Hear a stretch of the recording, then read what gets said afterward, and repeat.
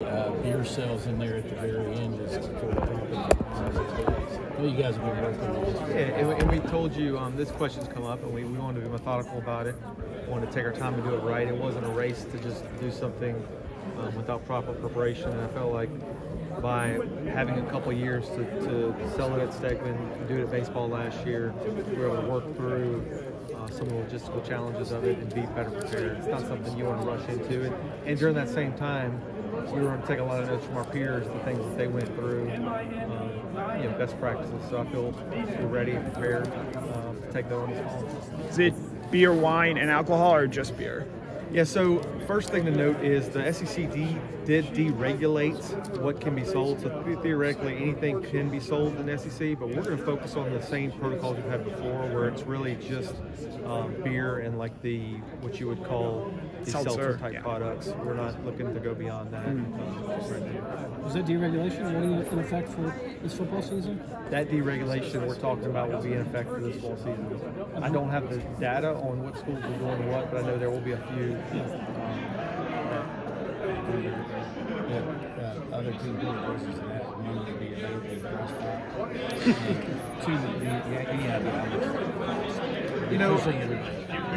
it's going to be reasonable, but at the same time, in all honesty, as we've talked about concessions being family friendly and trying to take care of the family of 4 or 5 come to a game, this isn't something where I feel that it's got to be that price or making it cheap is important. This is a luxury item, not a necessity item, so it's not going to be something that we value price. It'll be fair and in line with most of our peers, but this is not something that I put a thought process on making it a value item. You mentioned, taking notes on problems that other schools have run into and best practices. What are some of those things that you noticed over, the research that y'all have done? Yeah, I think it all started when the SEC first launched it. The policy was head court in a cup, and I think what they found was the timing it takes, the delay, and then making sure that you move the sales to areas. You don't really want to take over your main stands with it. You want the families and people to still occupy the main concession. You want to move it to other areas. And if you have to walk a little further to get to it, no big deal. So really, it was a lot of logistical things. But we have seen, talking to our peers across the country, that alcohol-related incidents have gone down. And we hope with time that this will change people's behavior. And the ultimate goal, what you see nationally, is a reduction in binge drinking when individuals know they can have a drink at a game. And that's the ultimate goal, is to hopefully curb that behavior. On the track facility, just a quick question. Did that land have to be purchased? Did you already own it? It's part of the university land. Okay, so the university already owned the land. I'm trying to be clear. You said it's adjacent to. Is it across the street from the soccer softball? Across the street, just being clear. Exactly. So it will really create like a precinct of Olympic sports precinct, where it'll all be with those sports being all together out there. And y'all are thinking about indoor in the future, possibly? Potentially, yeah. This focus right now is just on the outdoor facility. Do you have any numbers on what this, what's your fundraiser or what you think it'll cost? Yeah, I don't like to get ahead of myself with those, because I really like to fine tune those in before. I always want to share those with the board first before I share them anywhere else. But I know you just moved that track offices and stuff over here. That'll stay where it's at right now. That'll stay where it's at. Yeah, and that's a home facility for them, because it's close to the grab and go, close to the training room, other things. So that's kind of their home base, close to campus, which they like being on campus for that facility. So it works out well for them. I apologize for all these kind of minutia questions, but I am trying to get my arms around, there's unbelievable progress from a facility standpoint. I mean, like virtually every part of the department is being touched. And so the Stegman stuff, do you guys still have any numbers on how much you've put into improving Stegman, fixing the roof, fixing the ceiling, and then you've done all the painting, and you're talking about a phase 1A now, and you got a phase 2 Yeah, so coming. the phase 1A, I don't have a number on that yet. That's something we'll come to the board with in May. The ceiling repairs was done in joint work with the university, so I don't have those numbers off the top of my head, but I can tell you when Mike and Abe first got here, we committed $4 million to them. President Morehead and I said, let's commit $4 million right off the bat to improve some things, and that went into revamping the sports medicine area that y'all walk past, the new weight room that hopefully you've been able to see, and then as you see, we're still continuing to make improvements in the mid-level spaces, locker rooms, coaches' offices. So we really stretched that $4 million pretty far. And then again, phase 1A is going to focus on light, sound, and that new video board. So phase 1 is not going to begin construction, assuming it gets funding, until like April of 2025? It won't take place until the earliest will be 25.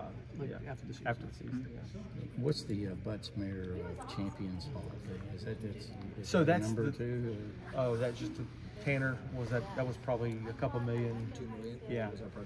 And that's, you know, look, when you talk about an area like that, that was something that Greg wanted to do for a long time, right? But we put an emphasis on improving things that directly impact our student athletes' lives and fans. This was, this was hard to get over to do that, but we wanted, President Moore and I discussed, wanted to have a way to honor Coach Dooley, and we felt this would be a great way to tie that together.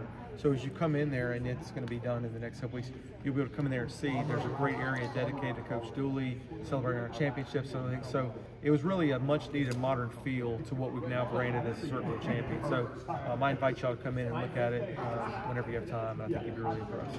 The old space had really gotten tired, and so it needed this work. And honoring Coach Dooley just seemed like the perfect time to get it all done.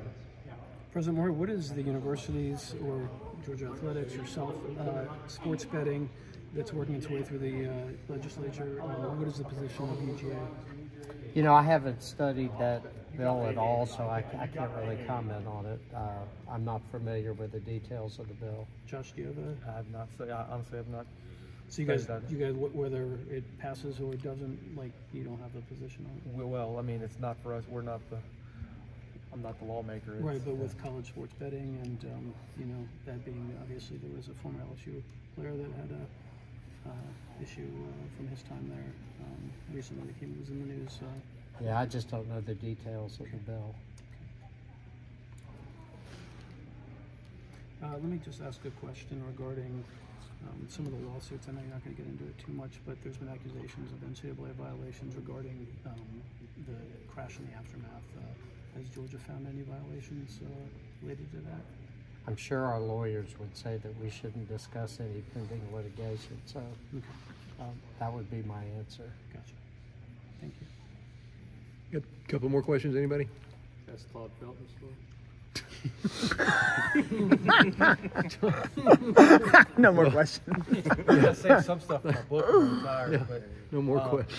you know, I do want to just say how much Claude means to all of us, and you all know that, right? I mean, it's what's special about the University of Georgia and Athens is that we're able to have people like Coach Dooley, Coach McGill, Claude Felton, people that love this place. And I think as we look forward to, you know, Tanner, myself, others, Matt Burkowski, of wanting to be those people 20, 30 years, you know, it's special to have people that have connections to Georgia, whether it be through a degree or living here a long time.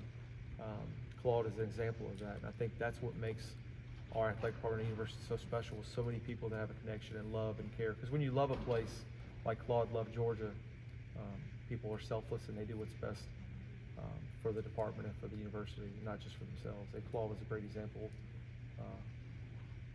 and we're thankful for everything he's done. I'm almost hesitant to ask you that Well because done. of time constraints. Just, you know, Tennessee is, it seems like they're in a mud wrestle right now with the NCAA over NIL. And is it as confusing as it seems about what the rules are regarding NIL, what you can do and what you can't do, and who polices that, especially with such a lack of transparency about what everybody's doing? Well, you know, Will Lawler, who leads our enforcement office, does a great job of consulting with the NCAA and seeking their advice and counsel on matters. So I think Will would tell you that we have a pretty good understanding at Georgia as to what is and is not permissible with respect to NIL. But I haven't studied the Tennessee lawsuit yet, so I don't know exactly what they're alleging. The state attorney general there, to comment on it.